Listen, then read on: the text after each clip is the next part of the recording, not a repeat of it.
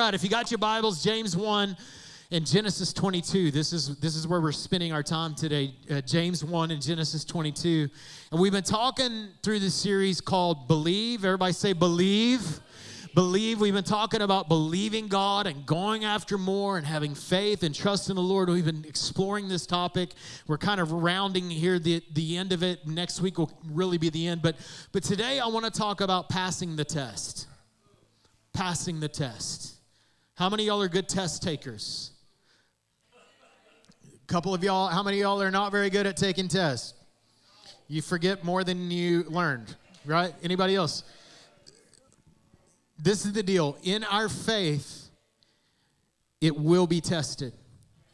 Your faith will be tested. Let me suggest this to you. Anything that is valuable in your life will be tested. And the most valuable thing for the child of God is their faith. It's the most valuable thing is your faith, your trust, your belief in Jesus. And it will be tested. It will be tested when you first come to the Lord, and it'll be tested when you're standing before the Lord. Your faith will be tested. So it's not a question if, it's when. And there will be seasons where you go through that you're tested more than others. Some tests will be more difficult than other tests. I can tell you, I've been serving the Lord for almost 30 years, and I can tell you some tests have been easy to pass, and some have been really, really hard to pass. And so your faith will be tested. And trusting God, and that's really what it is. Faith is a test of trust. That's what it is. It's all it is. Are you going to trust God? Or are you going to get back into self-effort? Are you going to get back into self-belief? Or are you going to trust God? So trusting God is not always easy, but we are called believers. Believers. Our identity is found in our faith in Him. We are believers. And so it sounds, things that you're believing God for in the natural should sound unreasonable. We are the people of the impossible. If what you're believing God for is attainable by your works, you'll get it by your works. But you need to believe God for something that only God can do. This is how we see the miraculous. We are called believers. We believe the impossible. So the impossible is reasonable for us to believe. It's unreasonable for you to believe in things that are possible as a believer. The world's backwards. Well, that's not reasonable. Well, I'm not following a God that's reasonable. I'm following the God of the impossible. So for me, the impossible is reasonable. It makes sense. So the storms, the tests that we face are going to come. The wind is going to blow. And we are all at sea. So what we can't control if the wind's going to blow or not, but we can adjust our sails. And if you will adjust your sails, you will not only pass the test, you will get to the next place that you're supposed to be. And I would suggest this, if you get them right, you will accelerate there quickly. And let me help you with this, because I counsel a lot of folks, talk to a lot of folks, and one of the things that I tell people when they're going through difficult times, where there's difficulty in their marriage, where there's difficulty, they're dealing with doubt, whatever it is only control what you can control. That's all you can control. And if you will just get out of the control business of trying to get other people to do what you want to do or the situation to do what you want to do, if you will get out of the control business, you'll be a lot better off mentally. And I think a lot of the stuff that we're focused on our culture today with so much, mental health and all this kind of stuff, it's all because we're trying to control everything. This is why faith in Jesus is the fix-all. We're in the control business. We want to control things. We want to manipulate things. So we lie. We do all this stuff. Why? It's so things can go our way. Get out of the control business.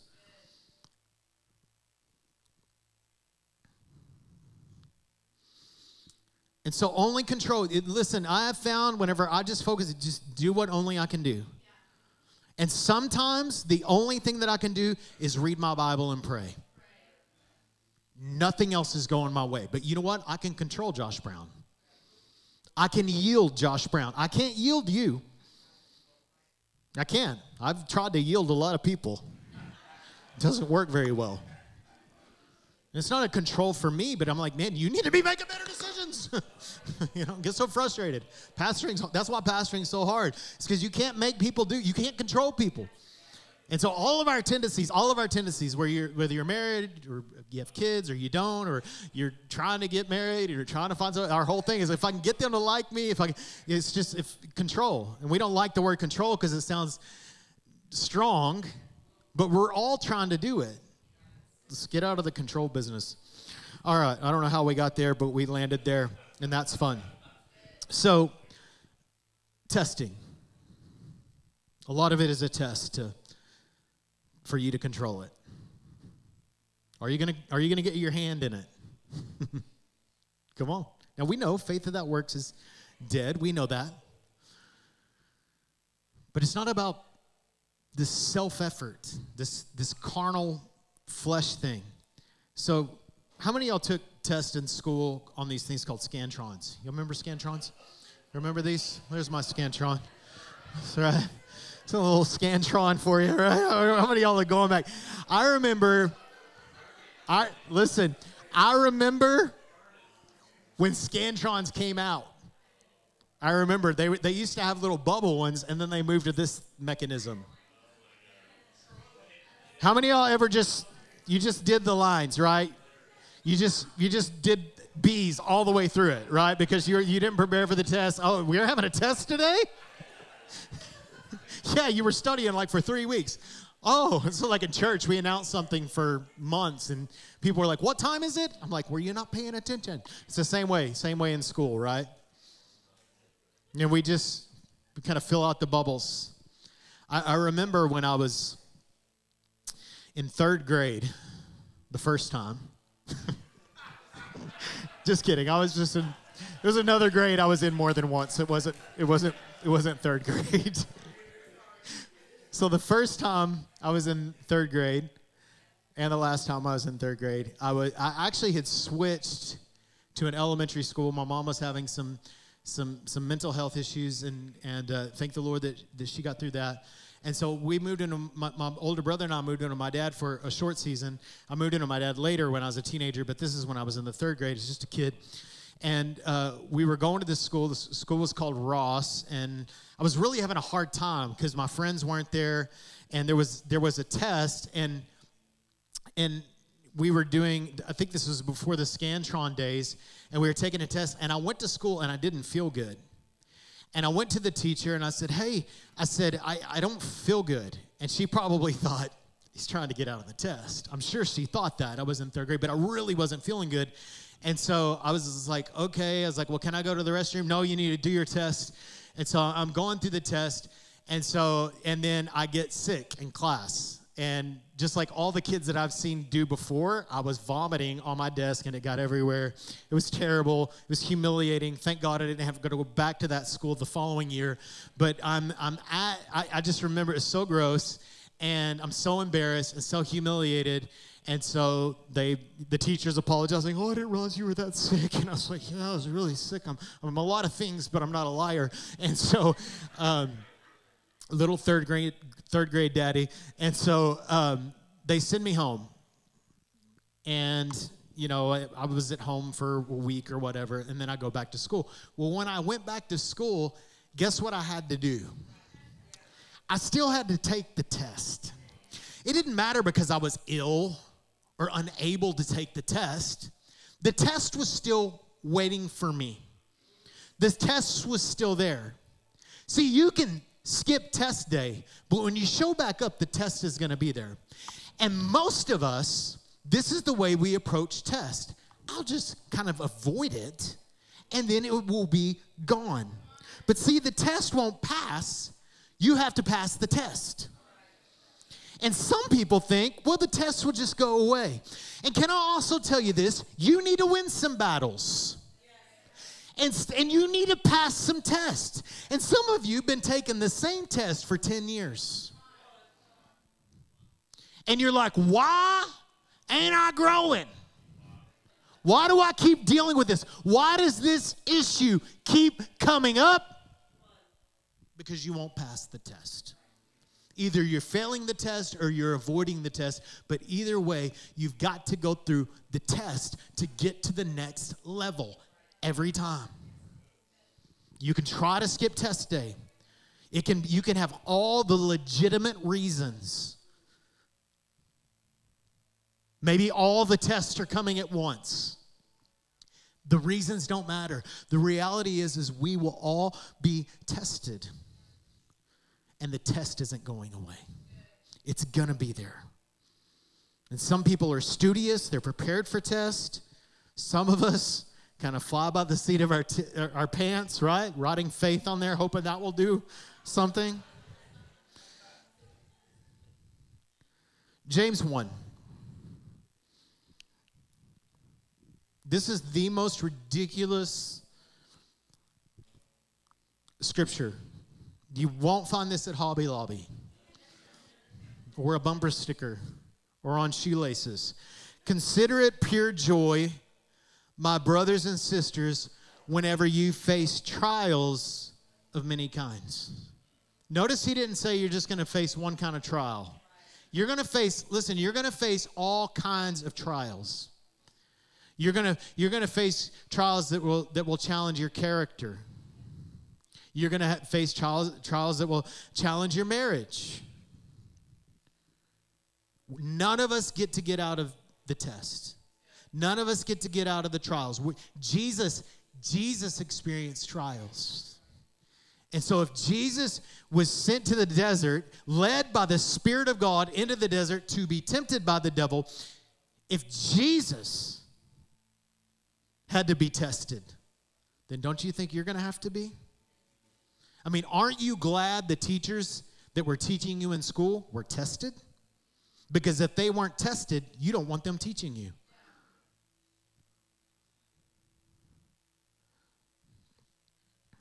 Because you know that the testing of your faith produces. If you got a paper Bible, just circle that word right there. Produces. Faith produces. The testing of your faith produces. We know that faith produces, but also the testing of our faith produces perseverance. And let perseverance finish its work so that you may be mature and complete, lacking anything. Not lacking anything. Lacking nothing. How does that happen? How do I grow up in God? By going through difficulties. Yeah. Pastor, are you sure we're still in the faith series?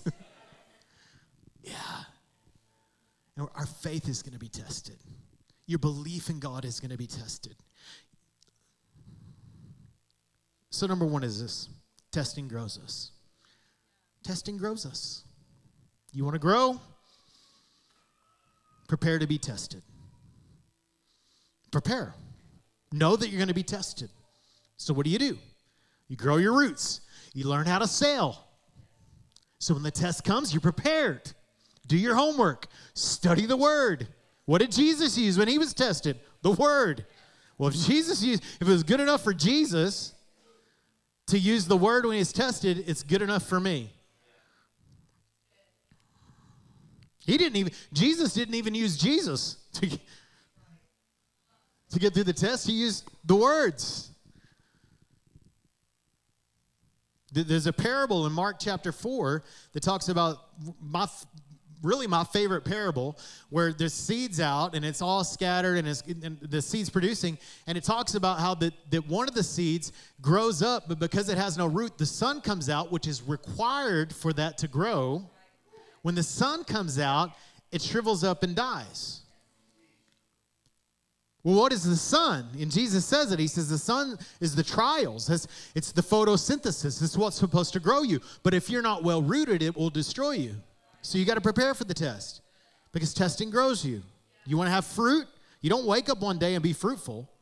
You don't wake up going, oh, I'm just so patient. I prayed a prayer at church. We had an awesome service. So I'm all of a sudden so patient.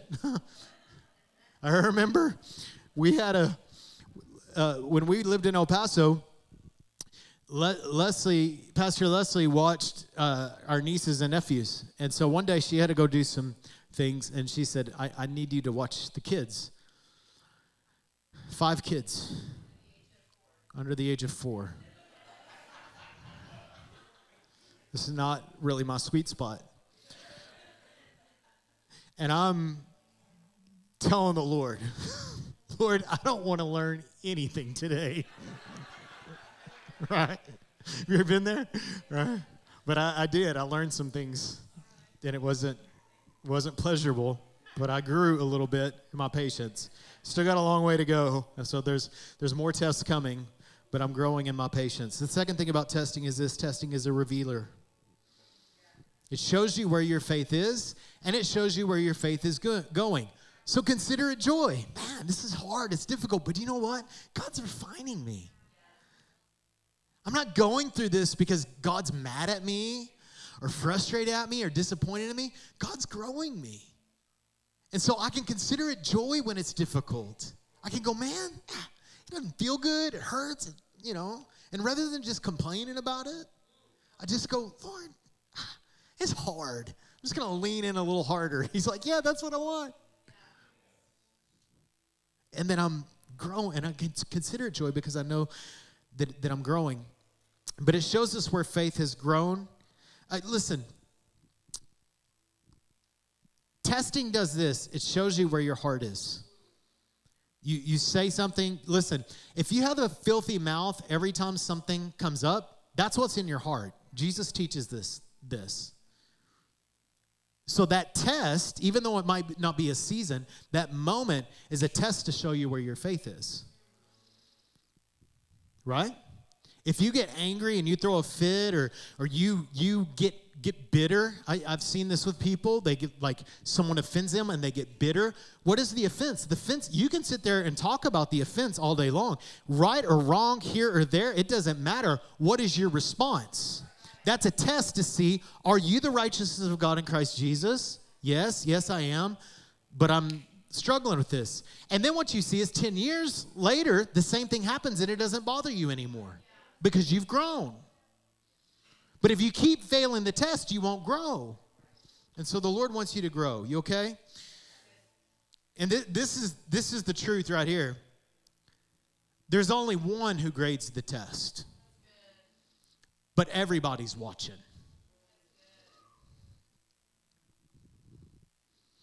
And it matters. It's just me and Jesus. It's not. It's not just you and Jesus. That's the most ridiculous, unbiblical thing that people say. It's just me and Jesus. No, it's not. You're setting an example, a tone for the world that you live in. You're representing the body of Christ. You know why the body of Christ has such a bad reputation? Because people failed the test. People are watching. God is grading the test, but people are watching. And we need to be graceful when we're being tested. So testing is a revealer. Testing grows us. In testing, the devil tempts us. Right? So that's when temptation happens. How many of you have ever gone through, you've gone like a couple of weeks and you're like, man, I wasn't even tempted one time. Does that ever happen? But then you go through another week and you're like, dang, it's like everywhere. Right? Just going to stay at home in bed. This is so difficult. And one of the temptations that we have is because the devil's such a deceiver, is we go through this, the temptation of blaming God for the temptation. God, why are you making me go through this? God, why? I've actually heard Christians, well-seasoned Christians say, God's tempting me. No. God can't tempt you.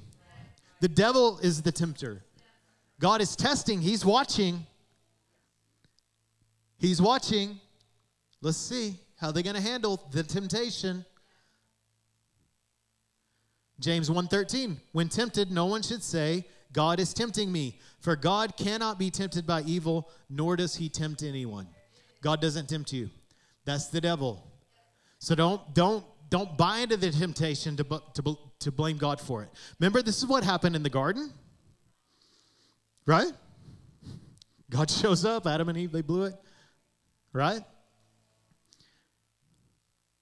And it all starts with the devil going, hey, surely what God said wasn't true. Surely you won't die. What is it? It's a temptation to not believe the Lord. He's afraid you'll be like God. They were already like God. Remember, they were made in his image. They had no sin in them. Remember in the desert? Jesus in the desert, if you're the Son of God. Always questioning our identity. Always questioning what the Lord says. Always. It's always the temptation. The temptation is always to get you to believe something about God that isn't true, or something about yourself that isn't true. So the devil desires to disengage you from your community and your connection in Jesus. He desires to disappoint your desires. He desires to discourage you and rob you of hope. He desires to distract you from your purpose. He desires to disrupt the refining process. And he desires to dismantle your identity. This is the assignment of the devil, to destroy you. The thief comes to steal, kill, and destroy. I've come that you might have life.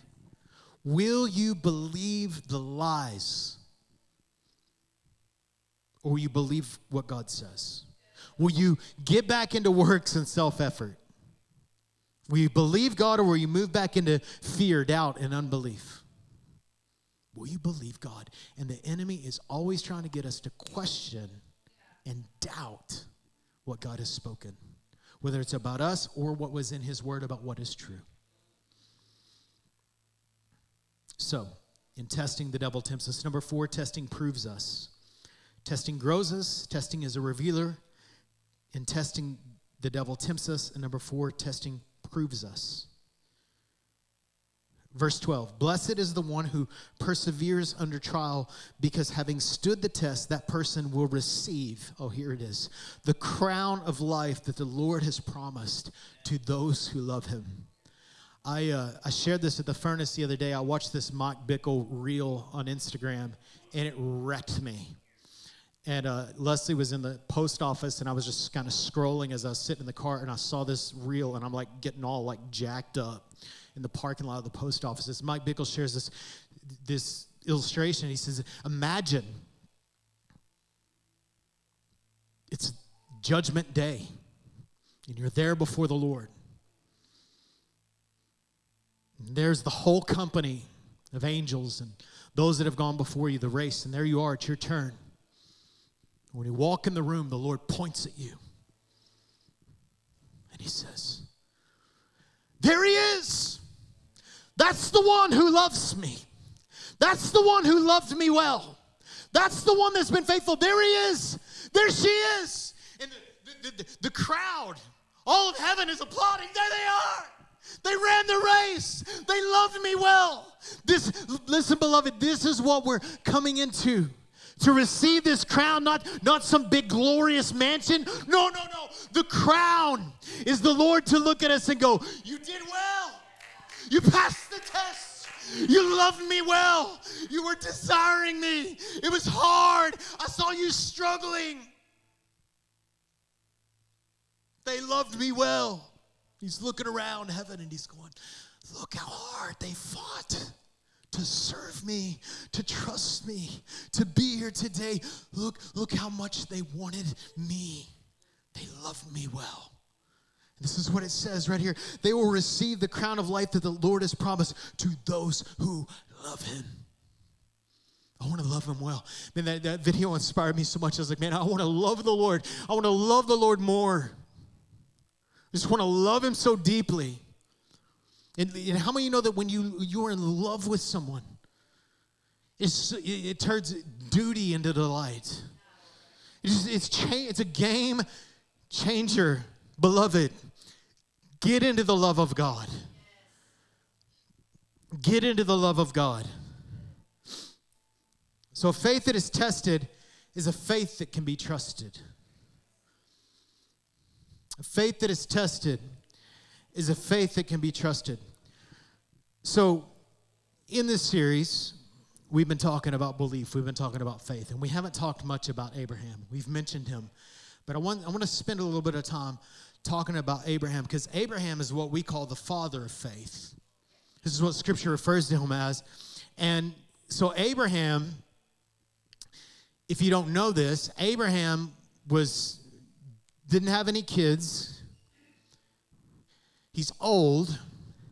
And God comes to him and he says, I'm going to make you a great nation. In other words, I'm going to build a people group from your loins.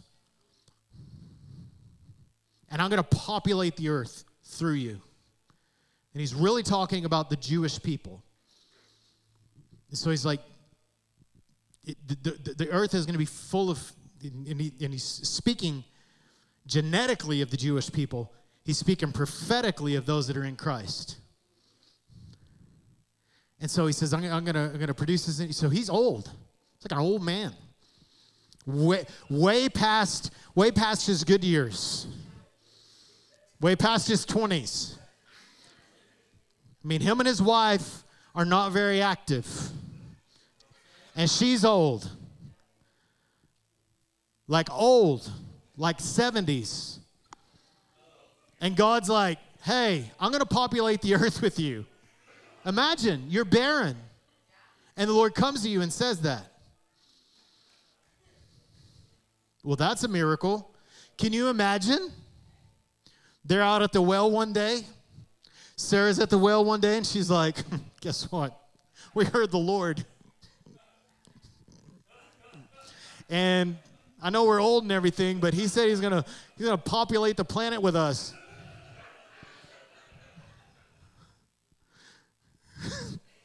All right. Yeah. Maybe you need to go to church somewhere else, I mean, it's like the whole thing.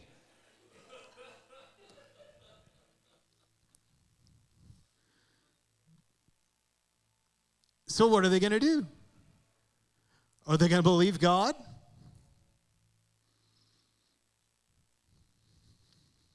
It doesn't make sense. It's not reasonable. So God promises him 70 to 75 years old. His wife laughs about it, actually. She's not convinced. And so at about 100 years old, after like 25 years of this promise, she gets pregnant. She's like a 100-year-old pregnant woman.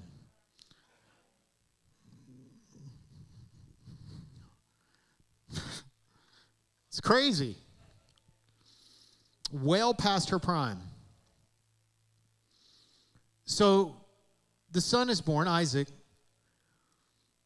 and God comes to Isaac, and this is what he says. Now, come on, that is a promise baked into a trial. I mean, who's going to believe God? But Abraham was a friend of God. He knew God's voice well. And so it says this sometime later, like 25 years later, right? Or like 25 minutes later, sometime. That's sometime in my book. 25 minutes is sometime later, or maybe 25 days, but not 25 years. God tested Abraham's faith. Oh. I mean, wasn't that already like baked into the promise? Yeah, well, here we go again. Abraham, God says Abraham. Abraham, actually, the name means father of many nations. God called him and he said, yes, here I am. And he says, take your son, your only son, yes, Isaac, whom you love so much, and go to the land of Moriah. Go and sacrifice him as a burnt offering on one of the mountains which I will show you. And this is what it says, the next morning. Whoa. That's not me. Can we plan this out a little bit, Lord? I mean, here we are like 25 later, so I'm going to give you some time. The next morning, Abraham got up early. He saddled his donkey and took 2 of his servants with him, along with his son Isaac. Then he chopped wood for the fire and a burnt offering and set out for the place God had told him about. Whoa. God is asking him to sacrifice Isaac, and Abraham's saying, okay, the next morning. Why? Why would he do it the next morning? Because Abraham had history with God. And see, listen, bad history makes you hopeless, but good history makes you hopeful. And the thing is some of you just have bad history with God. That's why you don't carry any hope. And it's not because God hasn't been faithful. It's because you haven't been faithful. But Abraham had been faithful, and he's faithful right here to get up the next morning. So what do we do to pass the test? Hope up. Don't keep your hopes low. I'm here to tell you, get your hopes up. Be like Abraham. When God tells you something, immediately respond to it the next morning. 100-year-old man, the next morning, grabbing his probably teenager son, or older than that. When they get a little bigger, they're not as easy to take out.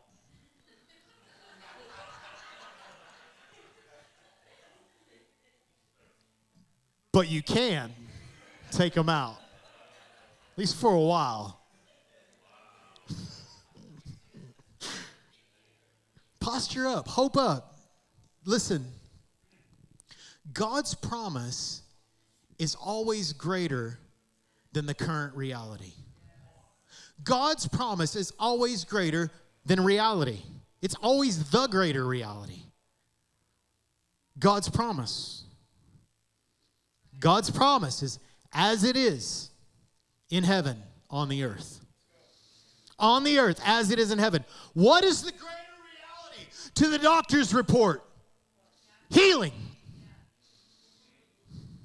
What is the greater reality to lack in my bank account? Provision. What is the greater reality to my depression? Hope and joy. The greater reality. See, there's a difference between desire and hope. We use the word hope in exchange for desire. We say, I hope this happens. In other words, I would like for this to happen. That's not what hope means. Hope is not wishful thinking. Hope is in Him. A desire is what I would like to happen. Hope is in Him and His promise. I have hope in Jesus. And when I put hope in Him, I will not be disappointed because I'm not putting hope in me. I'm not putting hope in an outcome. I'm putting hope in Him. Those who hope in Him will not be disappointed. I'm not putting hope in anything other than Christ, who is the hope of glory. Christ is the hope. And He gives us hope. 1 Peter 1:3, it is by His great mercy that we've been born again. Because God raised Christ from the dead. Now we live because of that. Because of that, now we live with great expectation. And we have a priceless inheritance. Every day, you have something good to wake up to. Every day, you can have hope because you have a priceless inheritance. And you start living off that inheritance now. You don't have, the good thing about it in the kingdom is that you live off you don't have to wait to die for someone to receive it. Jesus already died. Now we receive it. The life is now and later. We get rewards then, but we also get reward now. And this is Abraham. He had experienced incredible reward. So hope up. When you're going through difficulties, keep your hopes up. Keep your head up. Keep your posture up. Be confident in God. Be confident in His Word. Develop some history. If you're not there yet, just pass some tests. Eventually you'll have some hope, some holy optimism to carry you through. Hope up. The next morning, just obey the Lord. The test will be to put God on pause. But the test will be there again if you do that. On the third day, verse 4, of their journey, Abraham looked up and saw the place in the distance. Stay here with the donkey, Abraham told the servants. The boy and I will travel a little farther. We will worship there, and then we will come right back. What is wrong with Abraham? Did he not just hear that God told him to give him his son, and then he's telling his servants, we're going to come back? He's not talking about his servants. They're staying there. He's talking about him and his boy. We're going to go worship, and we're going to come back. We are. What is that? That's the hope talking. So Abraham placed the wood for burnt offering on Isaac's shoulders. So a good daddy right there. Come on, you carry it. While he himself carried the fire and the knife. As the two of them were walking together, Isaac turned to his father. And he said, Dad? Father? Yes, my son, Abraham replied. He said, we have the fire. We have the wood. But where is the sheep for the burnt offering? I'm getting a little nervous here, Dad. Well, God's asked you to do some pretty crazy stuff. I'm not seeing a sacrificial lamb anywhere.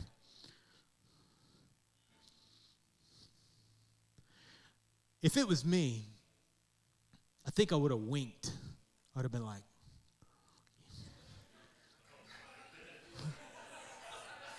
we're going to come back.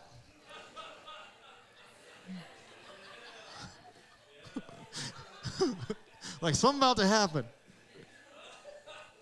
God will provide.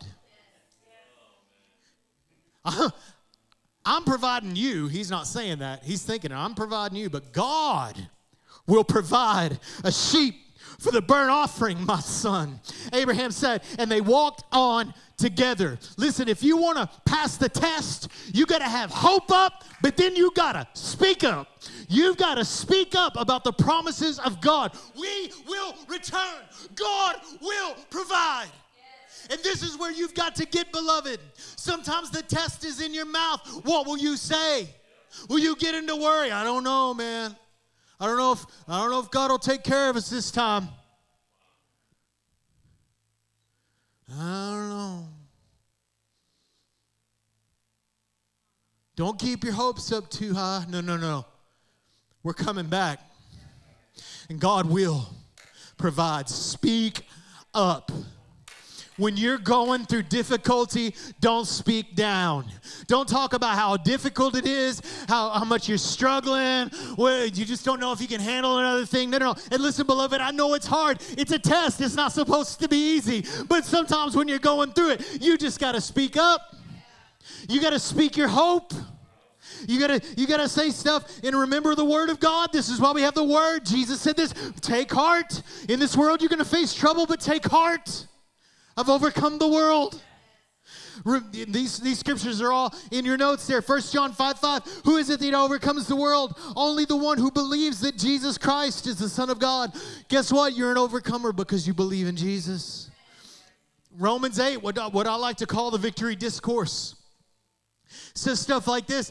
Who can separate us from the love of God? Can trials, can difficulties, can temptations, can anything separate us from the love of God? No, nothing can separate us from the love of God. Not famine, not nakedness, not danger, not sword. Nothing can separate me from the love of God. If God is for us, who can be against us? We are more than conquerors. We're not just getting by. We are more than conquerors. We are hyper victorious. All we do is win. That's all we do. You declare, get that word in your belly and then get it on your tongue. Speak up. Hope up. Speak up. And then they arrived to the place where God told him to go. And Abraham built an altar, arranged the wood on it. Then he tied his son Isaac and laid him on the altar on top of the wood. Can you imagine this? And Abraham picked up the knife to kill his son as a sacrifice at that moment. At that moment. Can I tell you today that it was never God's intention for Abraham to sacrifice Isaac? It was God's intention for Abraham to sacrifice Abraham. What was God testing? God was testing Abraham's obedience. Will you obey? Abraham, Abraham. Finally, I'm hearing the voice of the Lord. When he says that name, Abraham, was he saying, listen, this is the covenant name that God had given Abram. His name used to be Abram, but when he promised him he'd be the father of many nations, he changed his name to Abraham. So when God calls him Abraham, Abraham, he's like, hold up. Remember, your name is Abraham. We're in covenant together. I've got you. I've got you, beloved, child of God. I've got you. Yes, here I am. Not here he is, here I am. Don't lay a hand on the boy, the angel said. Don't hurt him in any way, for I know that you truly fear God, and you have not withheld from me even your son, your only son.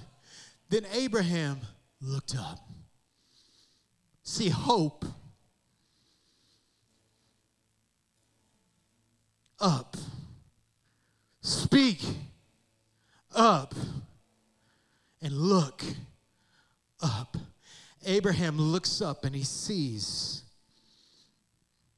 a ram caught by its horns in a thicket. So he took the ram and sacrificed it as a burnt offering. We will go, we will worship there, and we will return. In place of his son. And Abraham named the place Yahweh Yireh, or Jehovah Jireh, which means this: the Lord will provide. And he knew the whole time that God would provide, because he had seen God provide time after time after time again. And it was possible for him to obey what seemed to be impossible, because he hoped up, he spoke up, and he looked up. What are we looking to? We're looking to the provision of God. Let us hold unswervingly to the hope that we profess, for he who promised is faithful. My hope is up because he is faithful. I'm not always faithful, but he's always faithful. I'm not always a good boy, but he's always a good God. I don't always make good decisions, but he always does. I put my hope in him. I had this moment in the counselor's office in 2016. And I was just like, I just need some courage. Just need someone to encourage me.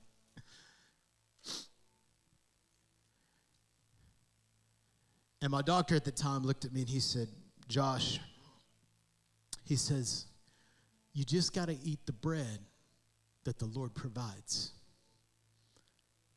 And he's like, sometimes it's bread that you might not prefer, but it's what the Lord provides. Well, I'm not looking at the bread. I'm looking that it's provided. I'm looking to him. I'm looking at the provision. We look up. What are we looking at? We're looking at the provision. Did you know this? Jesus is the provision. He's the provision.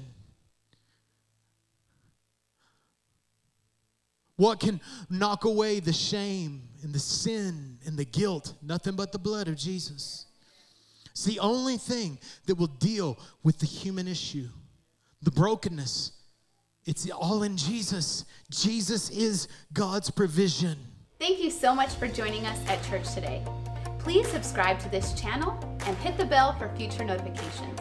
We pray that you have a blessed week, and we can't wait to encounter Jesus with you online.